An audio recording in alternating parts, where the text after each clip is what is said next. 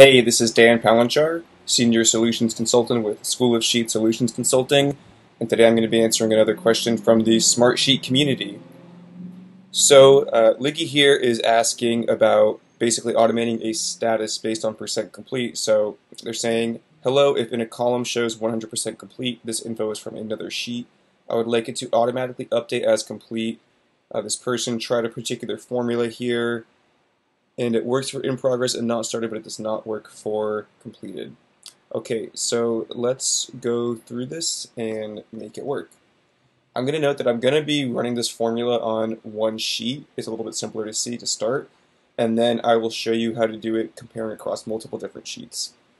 So to accomplish this, we're going to need a nested if statement, which is kind of a series of logical expressions that analyze the data in your sheet and determine what the appropriate status should be. So we're going to build this. I'll make this a little wider so we can see it being made. Let's make this slightly larger. So equals, we're going to use the if formula. We want to reference percent complete. I'm going to use @row since we are referencing a cell in the same row as our formula. It's a little bit of a best practice in Smartsheet. It's kind of a specific Smartsheet thing. So if percent complete @row equals 1, and since we're dealing with percentages here, we're going to use just the numeral 1, it's going to be interpreted as 100%. So if percent complete @row equals 1, we want to output completed, and then we're going to repeat this process for the other. So now if percent complete @row, we can say is greater than 0, that will make it in progress. And some people, when they write these formulas, they're going to try to basically say if it's both greater than 0 and less than 1. But the way these things work is that each step in the chain, whenever you find a logical statement that is true, it stops. So the first thing we're doing is checking if percent complete is equal to 1, 100%. And if that's true, this is going to stop. If we even get to this point in the formula, we already know percent complete is not equal to 1. So we can just assume that we don't need to be checking for it being less than 1. We know that's going to be the case. All we really care about is if it's 0 or not. So all we need to do is say if percent complete is greater than 0 in progress. Now along this same line, we don't actually need to do another if statement. We can just utilize the value of false. Because at this point, we've checked to see that percent complete is equal to 1. That's not the case. We've checked to see that it's greater than 0. That's not the case. So therefore, unless somebody's inputting a value that's over 1, which doesn't make any sense, you can have it just equal to 0. And even if technically you can make this greater or equal to 1 to accommodate for the fact that if somebody accidentally puts in 111. But anyways, that's all we need to do for our formula. If we copy this down, we can see, whoops, we don't want this to say 0, we want this to say not started. There we go. So very simple formula, and some people like to use, this is another option, some people like to use the colored status symbols. So for example, if you wanted kind of standard convention is completed would be blue, in progress would be green. Some people I'll use yellow for not started. I just kind of save red for overdue. So you can do it like that and just put in the names of the colors. All right, so that's how you do it on a single sheet.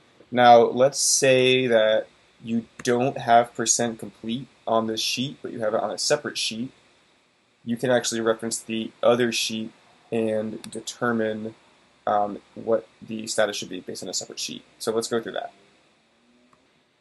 So I've added a name column here, or let's call it job info. So we have a job info column, and I've also created a copy of this sheet. It's over here. We can make it look a little bit similar. Now let's say that percent complete does not exist on this sheet. So we do that, and now we've completely lost our status because we don't have the reference. Now the exercise is going to be reference the data on our copied sheet, which does have the percent complete, and pull out the status. So perhaps in this sheet we don't actually have the status. I'm not sure why you would set it up this way, but it's just for a method of example. So what we're going to need to do is utilize a cross-sheet reference to look at the percent complete and then populate the status formula.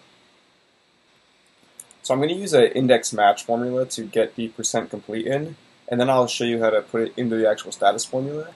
So first, let's take it one step at a time and just build the index match. So we're going to use index, and the first thing we're going to do is specify the group of, the column that we're going to want to take the data out from.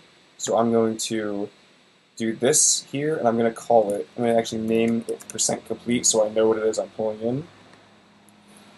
So we're going to do index, the range, match, and the search value. We're going to do job info at row. And then you need to specify the column in the other sheet that has the same exact data to search for. And okay, good. So we're pulling in the appropriate value. So what we can do is basically put this index match statement inside of our status formula, and then we can get the status that we need. So let's utilize this within our logical nested if statement to get our status back. So if this whole, we want to do this whole index match, basically if the %complete from the external sheet based on the job info in this sheet is equal to 1, let's make this equal complete. Now let's test it out. So boom, there we go. Now what I'm going to do is copy this entire block here and just reproduce it a couple times. So if, again, this index match, we're going to make this greater than 0 like we did in the first time. Let's make this in progress. And then just like last time, we don't need the actual logic of the last part. We can just use a value of false and say not started. If we copy this down, boom, we are getting everything that we need. Let's say we add job 5 here. Okay, it's going to default to not started. Now if we add job 5 over here and make it 3%, we're going to come over to our first sheet, and you can see it actually that our very eyes just updated to in progress. So there's a lot of ways you can actually accomplish this. You could use this index match to get the data. It's a little bit more of a technically challenging thing to do.